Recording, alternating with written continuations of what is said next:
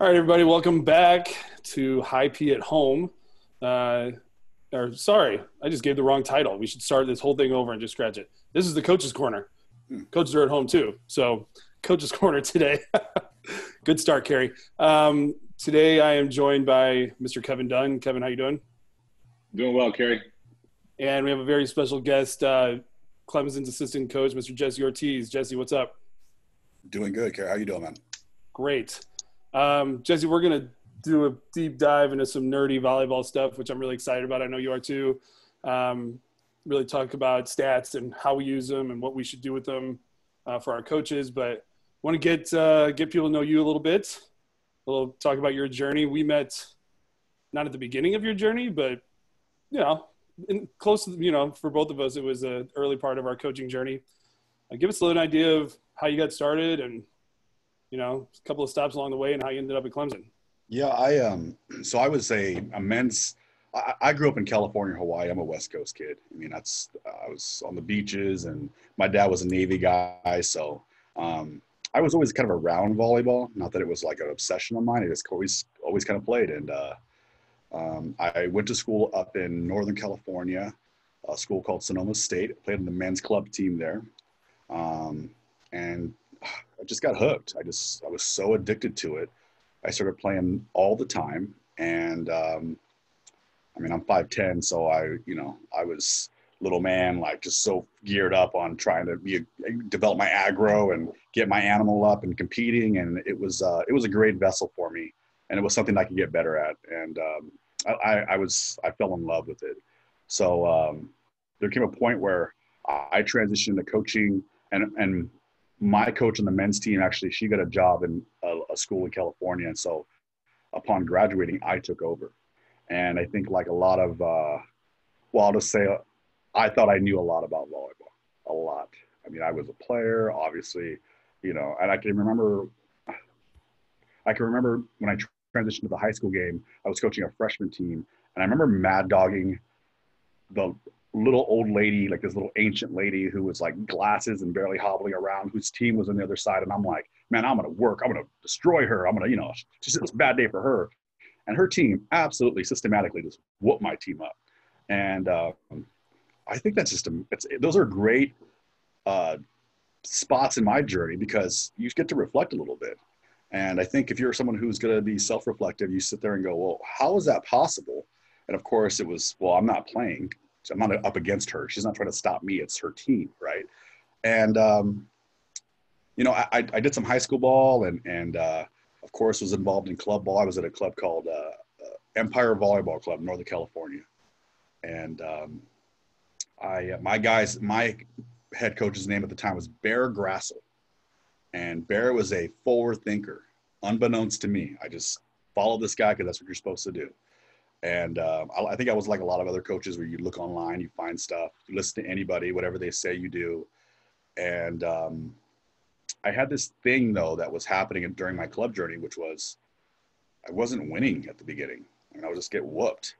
And my teams all worked extremely hard. I had all my drills. I would obsess on them. I would, we'd go in through them. I just do it. And we were systematic. We'd do it every year, year in, year out. But my teams didn't win. And I think I took a step back at one point and was going like, what's really going on? Around that time, Bear said, hey, we're gonna send you somewhere this summer. And I'm like, where? And they're like, we're gonna send you to they called it Chris Lamb Immersion School. And I think I've been to that school. Yeah, you've been there. That's where I met you. And of course Lambo, and that's what we call him, Lambo. So Bear and Lamb are my two mentors. And so Lambo had like, oh, well, let's do this journey where you're going to drive here, meet this guy. And looking back, I was like, man, I don't want to drive for 4 days just to get to your school, but looking back, I probably should have done that. That would have been awesome. But I go to Chris's camps, and if you know Chris, the first time he sees me, he's like scowling at me. And I'm like intimidated, like to no other. And then watching this guy go, I don't think I thought he was anything special. I just thought he was a regular coach, but he was a D1 coach. And I was impressed, and I got hooked. I wrote everything down. So I was going back year in and year out. I would stay with Chris at his house. We would do yard work, dig ditches, work on his car, clean his garage. And then at night, we would sit in a hot tub. Other people were there too. It wasn't just like me and him in a hot tub. But we'd sit in a hot tub. We just talked volleyball. And it was tremendous. And Chris introduced me to a book called Moneyball. And this is 10 years before a movie came out. So, and I read that thing cover to cover probably a dozen times. And now I'm more an audiobooks guy. So between reading and listening, I've probably listened and read that thing over 100 times, literally. I'm not kidding. It spoke to me. That along with Outliers were great books for my progression. We had some good years at Sonoma State. We recruited well. And it wasn't like we put our players in positions to be successful. We had great players, obviously. And then I had the chance to get my master's degree. And so I had to go to Ferris State, a place in Big Rapids, Michigan. And it was still in Division II, and that's where Sonoma was. And I was, like anybody else, itching to get into the big leagues, want to be in Division I. And I couldn't break in. And I just thought the reason why is because all these D1 coaches just know so much more than me. And so I kept on obsessing about all these little things and measuring. Chris told me to measure, and Moneyball is talking about all these measurements and things you can look at and scenarios and events. And anyway, I go to Ferris, and it's not big. There are no rapids to speak of in Big Rapids. This is a desolate place coming from wine country, California, which is really affluent and gorgeous to, so it was a culture shock for me.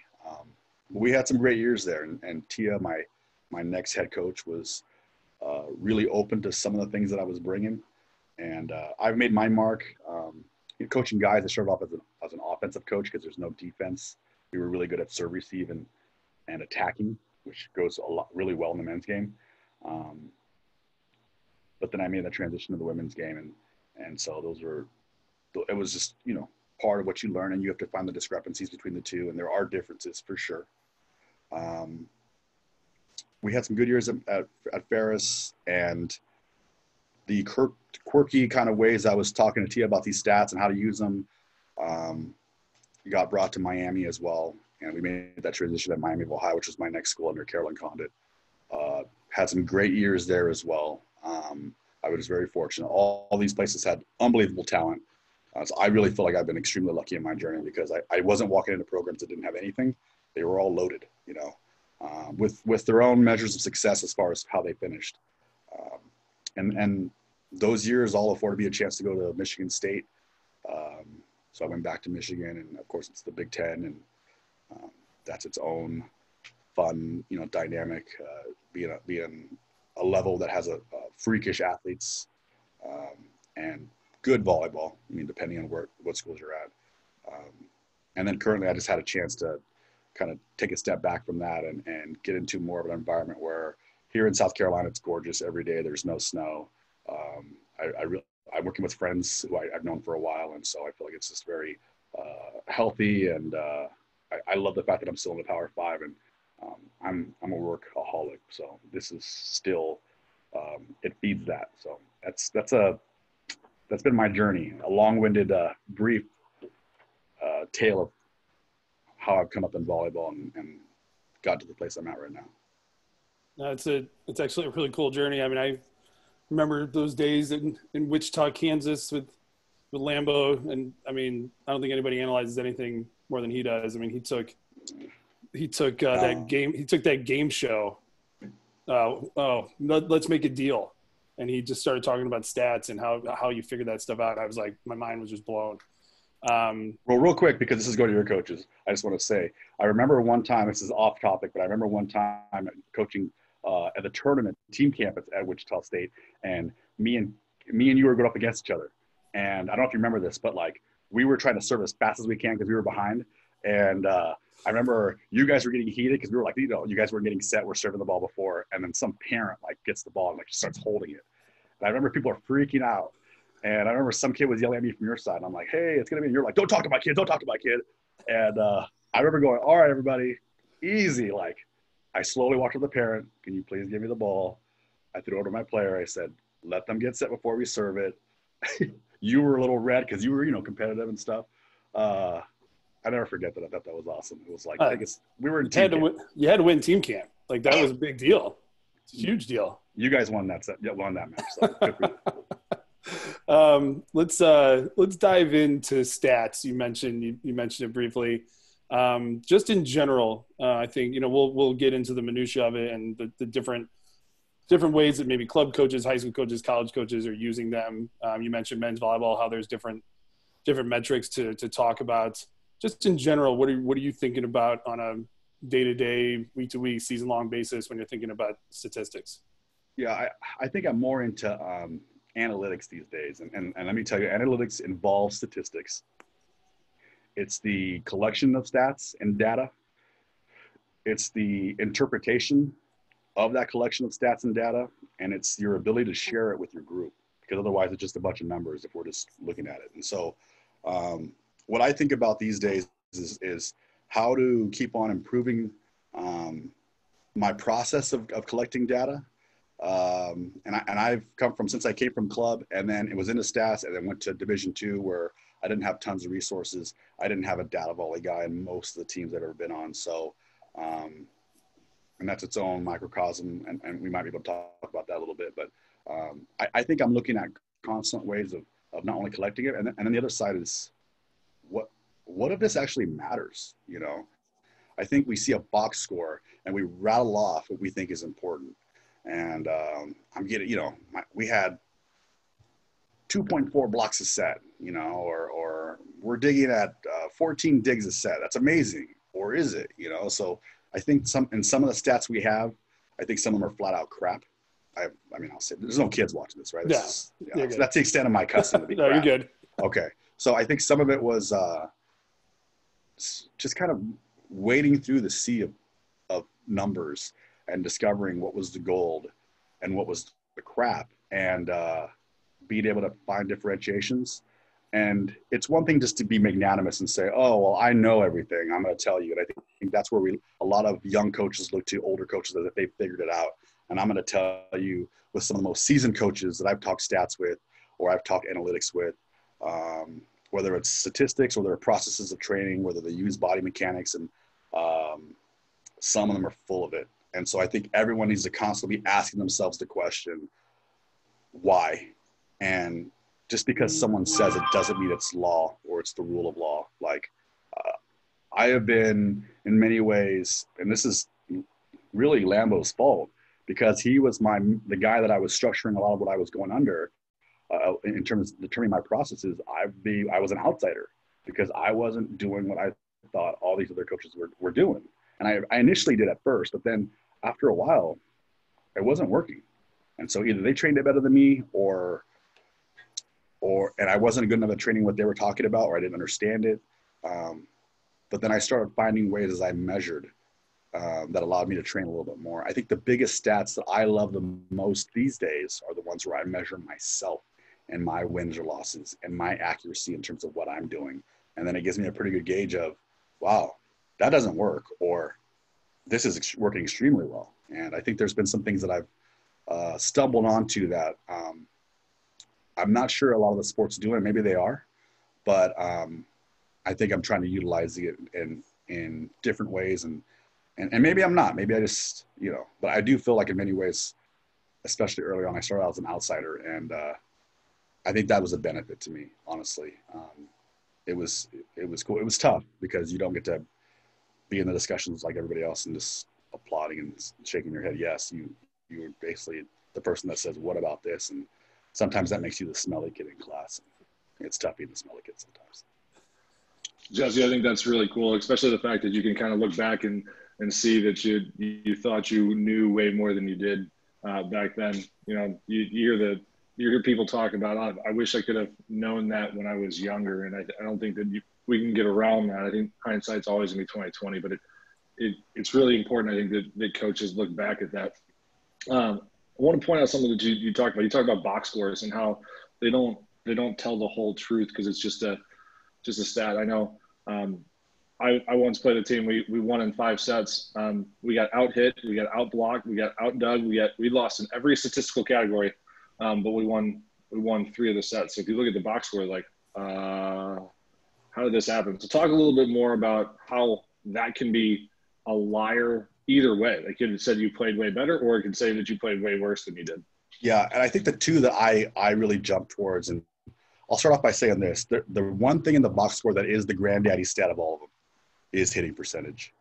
And I would say the flip side of that would be opponent hitting percentage. Those are very stark in terms of if you do what's called a correlation analysis, where you have one column that says the best hitting percentage to the lowest, and the other side is, you know, the winning and the losing.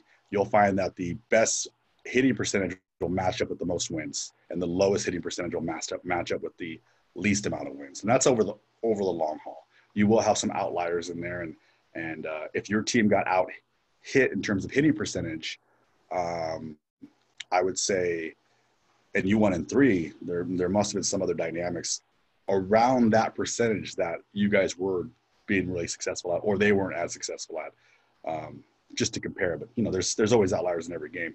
The 2 stats that I look at in the box score, well, I'll say this, there's 3 points. Number 1, box scores have very limited population, and population is just the amount of data. Population is the math term, and it's just there's so little. So you know this. So like we'll get a set 1, and then all of a sudden some team takes a timeout, and it's like 8 or 9 points in. They'll come over with a box score, and I have people just like staring at this thing, and I famously at all the groups, I get it and I throw it under my seat because I don't want to be swayed by a small amount of data, and that's one of the biggest things is there's a term in math, and it's called central limit distribution theorem. And basically that's going to state what's the minimum amount of numbers that will give any population weight. And that number at the very minimum is around 30.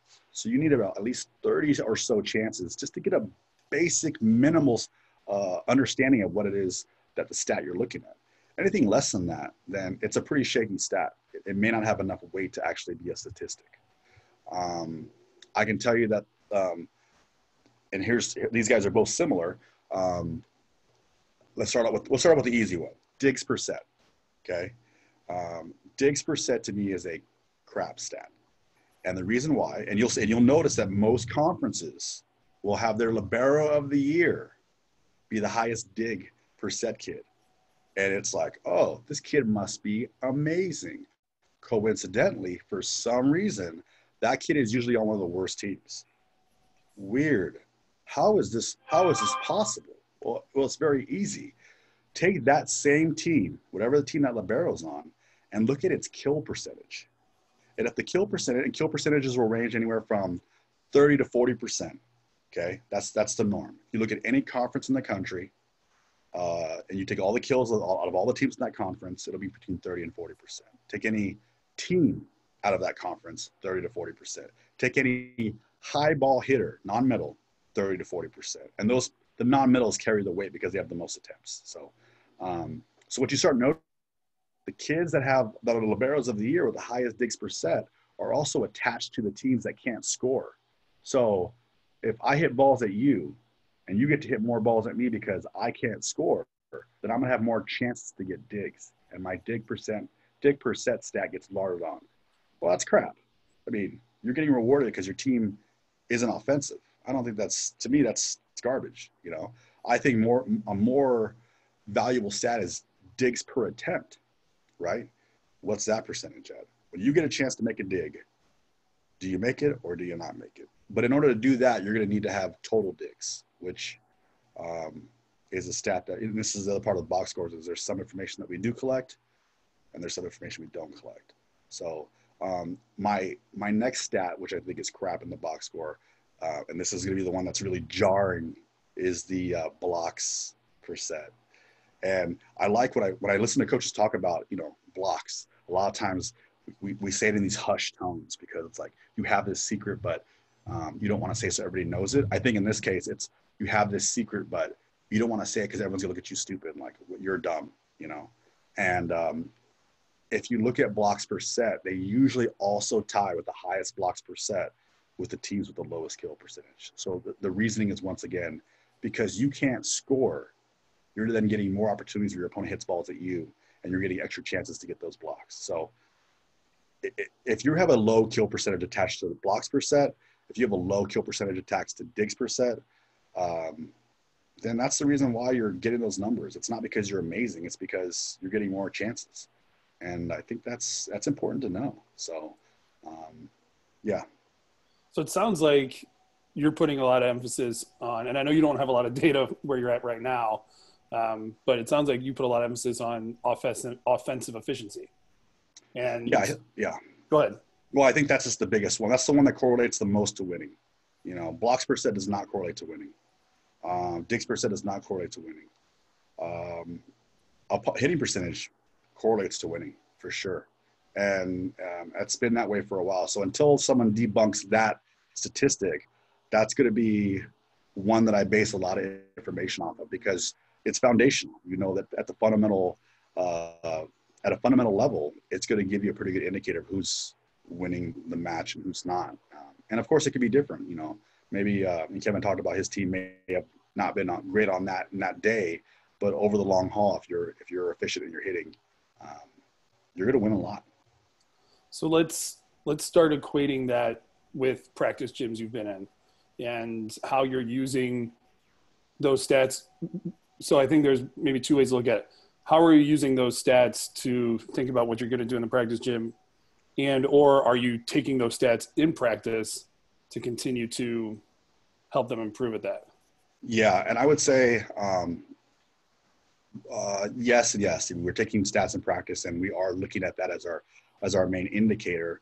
But I think more so we're teaching perspective, you know. And so let's just do an experiment real quick, okay? With you two. I hope you're ready in front of all your whole club. You guys are tenured coaches, these guys, you two. I have a lot of respect for both of you guys. You guys both know that. So I'm going to ask this question, and you guys might get it off the bat, but I'm going to say most coaches don't. And I mean, at the highest levels, most coaches don't. So if I said to you two, okay, out of 5 attempts that your team takes, how many of these 5 attempts must be a kill? 3. What do you got, Kev? 2. So let's start with 3. And what we're going to do to make the math easy is we're going to take the 5, we'll double it to 10. And so your 3 becomes 6. And I'm going to tell you that there's not an Olympic team on the planet that hits 600. If we do the same thing with the 2, we double that to 4. And there's, I think, a couple men's teams last year grazed the 400s and went right back down again. There's not an Olympic team on the planet that averages 400. So the answer must be 1. And 1 out of 5 or 2 out of 10 is 200. And that kid starts on nearly every Division I, Division II, NAIA D3 team in the country. That is a productive player. That kid is good. Now, that's just an example. My actual denominator is different. It's 7 for my college team. Okay, but I would say for your club teams, I mean, do you average 200? Does your teams average that? That's something to think about. It's not as easy as it sounds. So, and I'm gonna ask this question to you guys. Just sheer economics. It doesn't seem like the kill is really what we're doing here. I mean, what are these other 4? What do you think? I can tell you, number 1, they're not errors, because then you're hitting for the other team at a starter's rate. So what are these other 4, guys? What do you think? Balls that are dug, balls that are blocked. You said it exactly right. Yeah. Balls that get dug. So it seems like the job is more managing your opportunities and your situations than it is getting kills. That's a hard thing to swallow in volleyball. I mean, that's not what our eyes necessarily see. That's not what we push as coaches. But I think in terms of perspective, it's important that everyone kind of is aware of that. Don't turn crap into more crap. And if you like it, those are the chances for you to go for it. So if all I could keep track of it, I would say as a club coach who was a math dork, data-driven dude, I would always keep track of my kills, errors, and attempts per player. And I always kept track of passing, because you can find correlations to winning with perfect pass percentage and error percentage serve receive rating is definitely for me. It's a little flawed in my opinion, because you can get a low perfect pass percentage and still have the same rating as somebody who has a high perfect pass percentage. You're still holding a 2.2 to 2.24. The kid with the higher perfect pass is definitely, for me, going to be on the court, and the other kid is close, but you got to get your perfect pass up, because it actually equivalates to winning at a certain point. Jesse, I think you touched on a lot of really good stuff there. One of them, swing management. I think that is huge, and it is so tough to deal with, because one of the things that stats doesn't tell you is they don't tell you what the set was like on those 5 attempts. And you talked about finding your time to be aggressive. The other times you're getting dug, but how do you get the other team out of system? How do you make them set their weakest hitters so that you can earn a point somewhere else? I thought that was really good. And then I really liked how you brought in the passing, because when you're talking about stats that equate to winning, and you talk about hitting percentage, I think that passing number is right there. I've been with a lot of teams that 2, 3 or higher, you're most likely going to win. If you're 2-2 to 2-3, you have a chance. But if you're 2-3 or higher, almost everything else looks good after that. The attack percentage goes up because you're in better situations. But talk a little bit more about that 2.3 number. I think you said 2.2 to 2.4, somewhere in there, passing wise, and what you guys do to kind of set goals through practice or through games, and also how you grade that, because I think that everybody, because that's a very subjective stat, everybody grades that a little bit different. So for me, and I'm pretty rigid about this, I would say I have like a half an eye. It's like a little ovalish around the 10-foot line. Around the jump circle. If you're at a basketball court in the middle of your volleyball court, that's around my 3s. And then anything past that in front of the 10-foot line is a 2. And anything behind that is a 1. Now, if you overpass and it results in the end of the rally, that's a 0. If you overpass it and we keep on going, I'll give you a 1. And a 1 is still not great. So it's not like that's like a huge bonus there.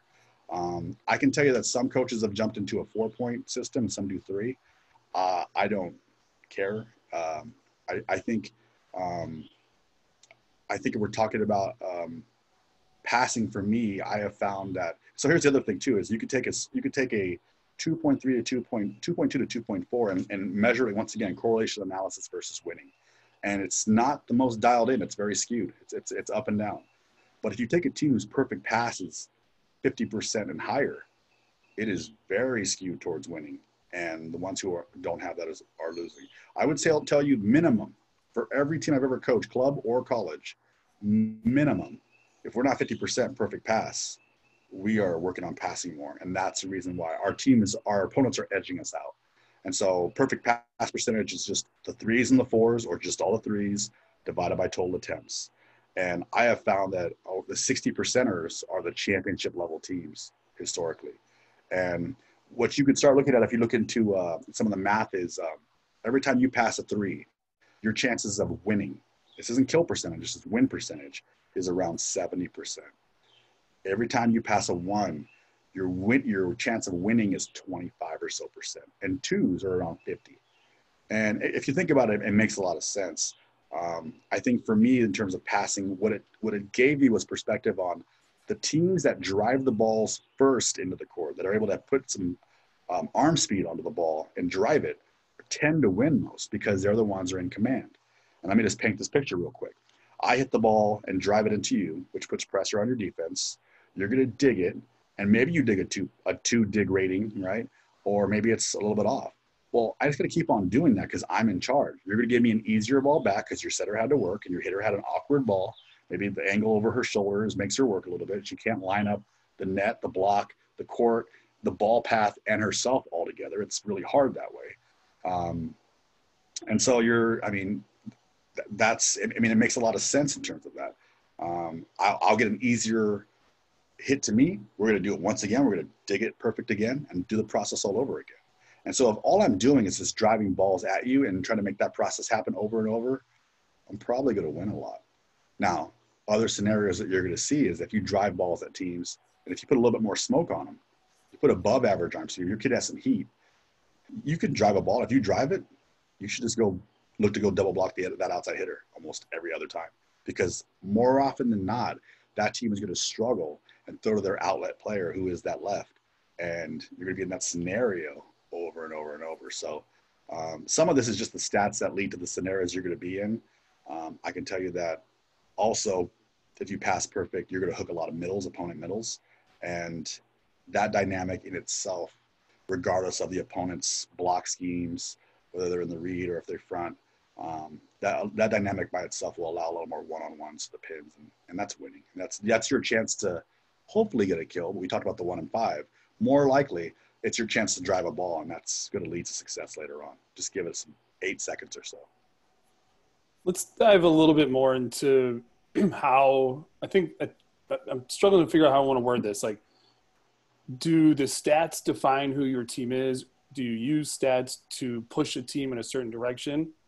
Or do you use stats to say, hey, this is how we're going to win? I mean, I always tell the story of one of the more successful club teams I coached, couldn't pass. I mean, it was an 18 team, and, you know, the libero was pretty good, but they weren't serving on libero because we had 2 6'2" left sides that couldn't pass, and they just kept serving them. And so we spent the majority of our time working on out-of-system attacking, and we got really, really good at it. So, you know, at that point, I'm using – it wasn't so much statistics but a feeling, but we could have gone back to statistics to sort of reshape the team and figure out how we're going to be successful. Or is it the other way around? Do you use stats in the college gym to say, this is who we want to be and we're not there yet and we need to get there? Yeah, I would say well, number one, I would say if you measure volleyball, you're going to find that out-of-system play is predominant over in-system play. So I think you talked about how your team couldn't pass, but I think that's just prudent anyway. That's just you being smart. You should be practicing out-of-system more than you practice in-system, in my opinion, because that's probably what you're going to be in more. So I think that's important. You touched on something, which is basically you realize a scenario you're going to be in a lot, and you started picking on that. And I think that's the biggest thing is I like to try to throw a wide lasso and then slowly come in as we get better at some of the big concept stuff and then work on the little concept stuff later. So whatever the 50%er is, we're going to work on that compared to the 2% or the 1%. So I would also say this, I'm a big stat geek and I am built to be analytical. So I was a mathlete, embarrassingly, in junior high, right? Like, I went to that bungalow with all the other kids that have like these like inhalers and stuff and like the headgear. And I'm like, man, this is, you know, and I didn't know these guys outside of that. And my buddies never knew that I was in that bungalow because it was embarrassing. But looking, you know, now I use the bath a lot. But I think I know that I'm built that way. I know that I'm very analytical and that side of me. I have a degree in art, so I also have this other left brain side that I try to tap into in terms of just being okay with it not looking right or being abstract in terms of a thought or a concept. So I would say being aware of yourself is important, but just because I'm in the stats doesn't mean my players need to be in the stats. So statistics are not who we are. Statistics are the way to give us benchmarks to see where we're at so that we can determine the course of action to either grow in one way or work less on something else. And I just think I have had to talk to my pins about out of 5 balls, how many have to be kills. And they all say, I mean, some 5, like, come on, man, we're human, you know, or 4, if you start talking about it.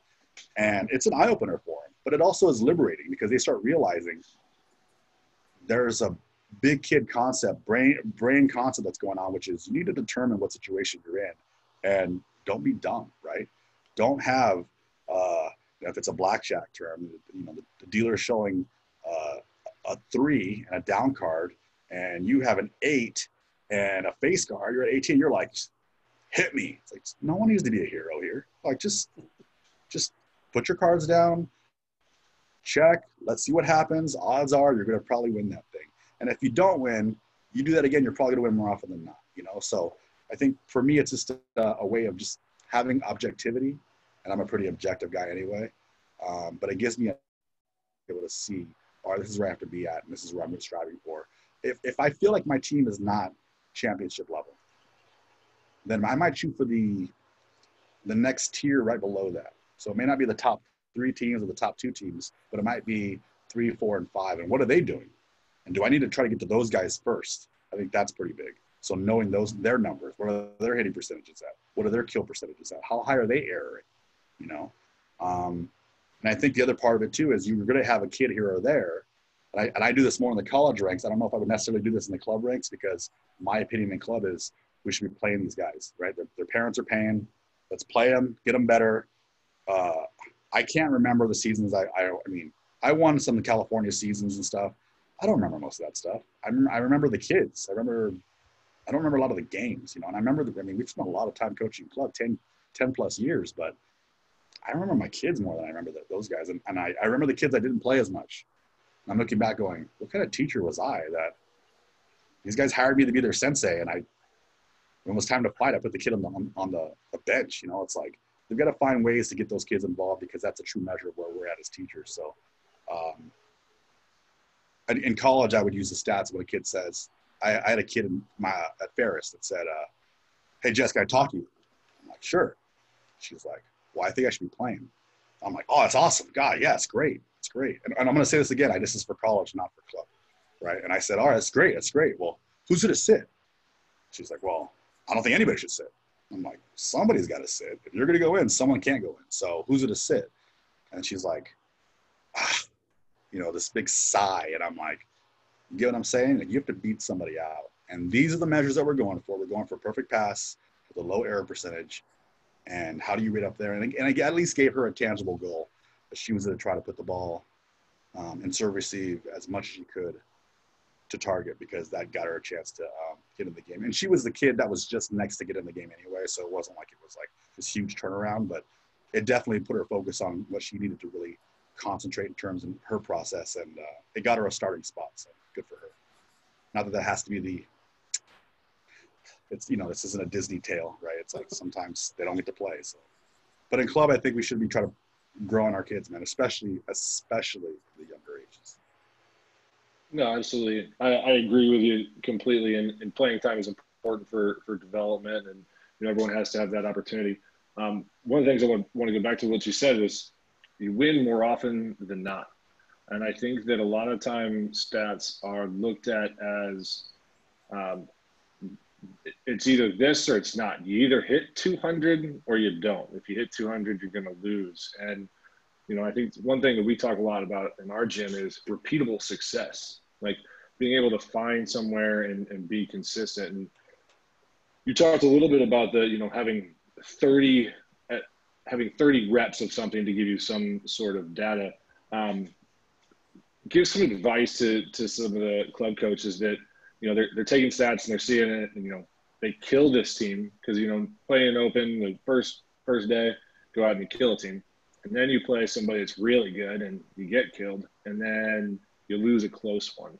And how you don't have a full season worth of stats there like you do in college, where the teams you're playing are very similar. There's not usually a big difference in some of the tournaments. Maybe talk a little bit about how those coaches can use those stats and equate them differently versus the competition that they're playing, maybe weigh them a little bit more one way or the other. Right. Let me first start off by saying this is something I had to eat early on, but it gave me great perspective. And I had some great teams. I was winning a lot. Just because I win does not mean I'm good. Just because I lose does not mean I'm bad. It's all relative. So I can pat myself on the back for having the best kid in the gym on my squad, or just be a little bit more, you know, it's like you can take the ego out of it, and it gives you a little perspective in terms of your process. So I would say this, I don't necessarily look at stats during the day. I might look at it because, man, this kid's struggling. I mean, but the law of averages says if a kid struggles one game, she's going to be amazing the next game. So food for thought, you know. I would look at the end of the day and look at how our team did and how they've done historically, and kind of compare it. So there wasn't no gut reactions one way or the other. I probably tended to lead kids in and give them a little more leash than maybe others would, because I kept on trying to tell myself, be objective, don't jump to any rash decisions. I'll say this, though, in terms of looking at the stats. If I didn't know you, and this actually bodes well for the college game as well, especially in the club, but in the college game, this is my starting and anybody. There is a little more differentiation in college, but if I didn't know you, I would block angle on both pins, And I would promote the cutback from middles over and over and over, because you're going to tend to get a higher error percentage attached to a below average arm speed down the line when you make them hit towards skinny windows, skinny lanes. And you're going to tend to have a below average arm speed with cutback from middles. So if I didn't know you, I'm starting off with that as my template. And then as I'm observing, I might say, oh, this kid's way more of a cutback attacker. Well, we're going to force her at you, libero, who's in left back. And now we're going to promote her to try to hit the ball towards that way, right? And if a kid is starting to just crush line side, I'd probably ride that out a little bit longer, because sometimes, especially if the kid's well-versed and she's rangy. If she's rangy and well-versed, you might as well put her in a skinny window, so at least you know where the fight's going to be, as opposed to the other, 800 square feet on the court. It's like, let's not have this kid, attack heat at the fat part of the court. Make her attack heat at the skinny part of the court. And what tends to happen is they tend to take it off because they're aiming a little bit more, and they tend to err a little bit higher if they do go after it, because the sideline is right there. And at least it gives our defender a chance to know, all right, it's supposed to come to me right here. So I think if I didn't know you, those would be some tactics that I used. And part of that's because of having a better understanding of what blocking and just how to take away a blocking set, you just have to roll shot the ball over the hitter. I mean, that'll instantly, you roll shot out to zone one, or if your defense has the setter, towards the 10th foot line, just roll shot over to her, and there's no block to be accounted for, and you just negated that and put him out of system. So I think for me, it's like, I found that I got more blocks. I found that my opponents had higher error percentage. And I also found that I solo blocked at a higher rate than just about my conference when I had those basic strategies involved. And we adapted them. Not everybody's that way. The kid's different. You have to adapt. You can't just sit there and take it. Not everybody's the same. But there's a reason why we have the term average. It's because most people do this, And so I find that most people like to hit balls into the cross court, because that's where they can put heat on it. And most middles kind of hit with their right-handed, and they try to hit balls that way, because that's where the arm is attached to that shoulder. And so lefties are obviously a little different, but I think in general, after assessing the stats over time, those are some things that I've learned. And obviously that means that I'm assessing where the ball gets hit and the hitting percentage, kill percentage, and arm speed attached to that attack per player. Jess, I think you probably have touched on all this stuff, but if you could just tie a bow on this, and you're talking to club coaches specifically now, what stats should they be focusing on, not just in game, but for practice, in terms of educating their kids on what's going on? Yeah. There are two types of stats. There's stats that measure process, and there's stats that measure our competitions and are a little bit more results-based. I think you have to have both. So I am going to be in more of the results-based in terms of hitting percentage. I'm going to always know that stuff. I'm also going to want to know my opponent's hitting percentage, OPH. I think that's big. Kill percentage, error percentage. I'm going to know my perfect pass percentage and my error percentage in serve receive. And then in terms of process, I'm going to work towards measuring and giving them.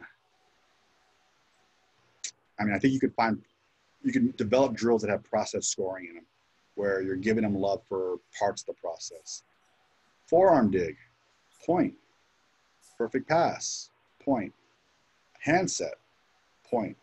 Attack with an approach, point.